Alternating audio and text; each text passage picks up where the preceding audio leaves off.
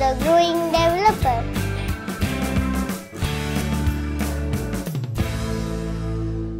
Hey guys, what's up? Welcome back to the channel The Growing Developer. In this video, in this part, we will learn about state management using Getx and ObX. What are they? What is the difference between them?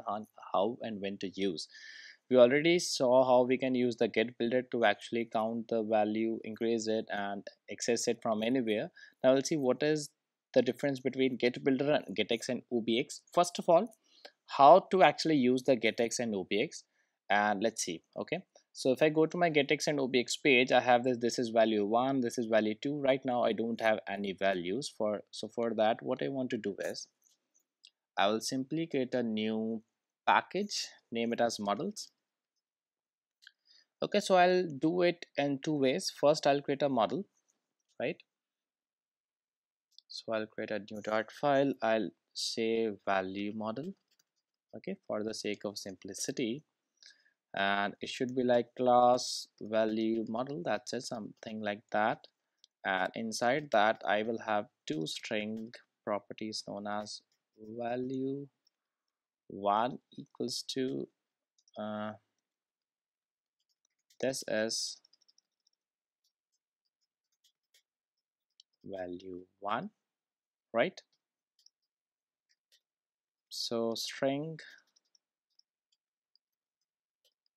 value 2 should be this is value 2. Simple. That's it. I just simply have a class with two variables as value 1 and value 2. That's it. Now I should make a controller and name it as value controller. So again a dot file, value controller. Now this controller should be extending the GetX controller. If you want to know about GetX controller, watch my previous video. So it should be like class value controller should extend GetX controller, right? And now in here I should have something like a value model equals to value model. That is one way to actually create a model. I have created an instance of this. Now to make it observable, I have to just write dot obs. That's it. Now I have created this. I have made it as a, so I'll just change the type to final. That's it. Simple. So what I've done here is that I have created a complete value model and observable. That is, if there are any changes in this value model, I should update the UI accordingly, right? Now next thing, I should have something like update the values. Simple. Now I just have the method which will say that update the values, right? Simple, nothing else. So string value 1, string new value 2. I should name it as new value 1. Now after this I have to update this value model. So what I can do, I'll write value model dot update, right? Now what is this? Now this is my model and I can simply write value dot, let's see, value 1 should be equal to new value 1. Simple. Now other thing should be value dot value 2 should be equal to new value 2. Simple as that. To make it more understandable to you, I can write the model and model and here as well model, so that you are not confused the value names actually. So update the values, this is a method that I've created, that whenever this update the value method is called, I should update my model. So the model name dot update. Now this update method will get the model, and then whatever you want you can call all the required things, right? So now this will update the values inside my model. Now it is reactive. I don't want to make an object again and again and then update it. Let's see how to use it. Okay, so now let's try to fetch the values using Getx and ObX. So what we'll do is after this I should have something like Getx. Inside this Getx will take up, let me just give it the types as value controller, simple. Now in it I should initialize my value controller. So if you are still like finding the way how it is working, what is in it and what is these types, you can watch my previous video, and just for the simplicity I'll just explain it again. I'll give you an overview. This Getx will be like a building based on the value controller, and initializing it, I'm initializing a value controller. It has to be initialized at least once in the complete lifetime, and then for the builder I will just return a text from here, right? So I'll just copy this text from here. I'll just rather cut it from here and paste it, simple. Okay, so this is the value. After this I have to write the return statement. Yes, so what I'll do is use these brackets, and inside that I'll write dot value model. This is my model that I actually have.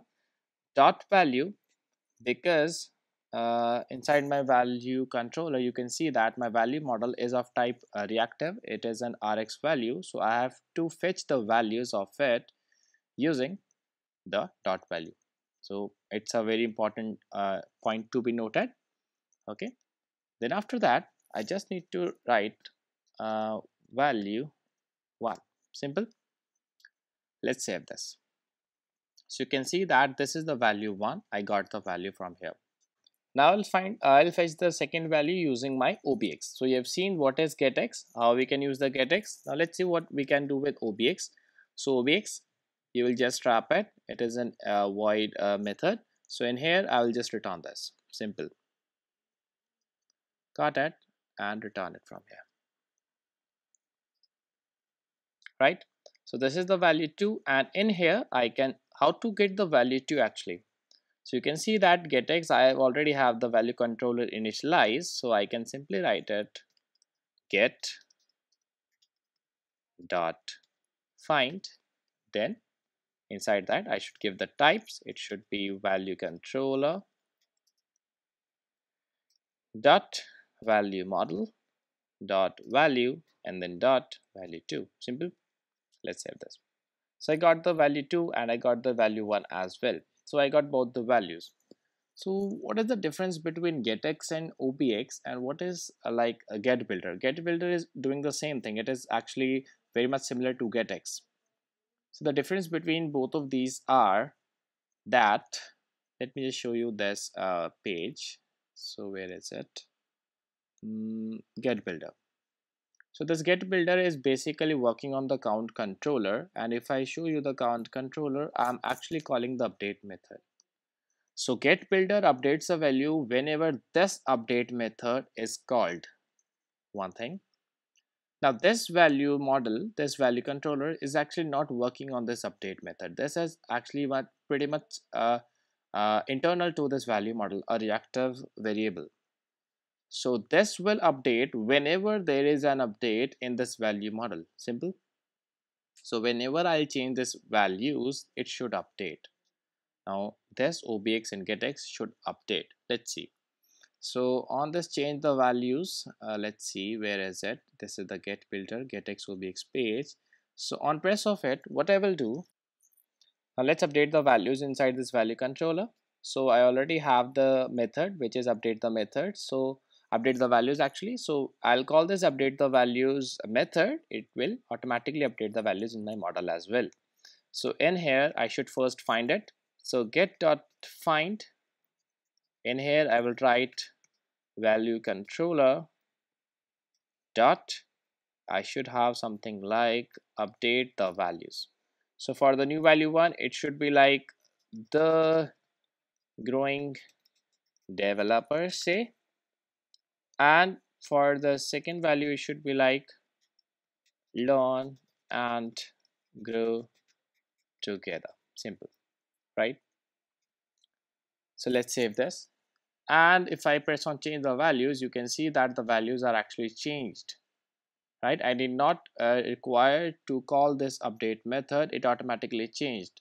So the main difference between this getx and obx will work on any kind of changes in the value. If there are any kind of changes, it will rebuild, whereas getbuilder will only rebuild if and only if you have called the update method. Make sense, right? So that's all till now. Actually, I only have the plan for 4 videos. I will now bring all the other stuffs as well very soon, and will work on the real world application. So that's all. Thank you so much for watching this video. Hope you like this video. Please hit the subscribe button, hit the like button if you enjoy this, and keep supporting. Thank you so much for watching this. Goodbye. Have a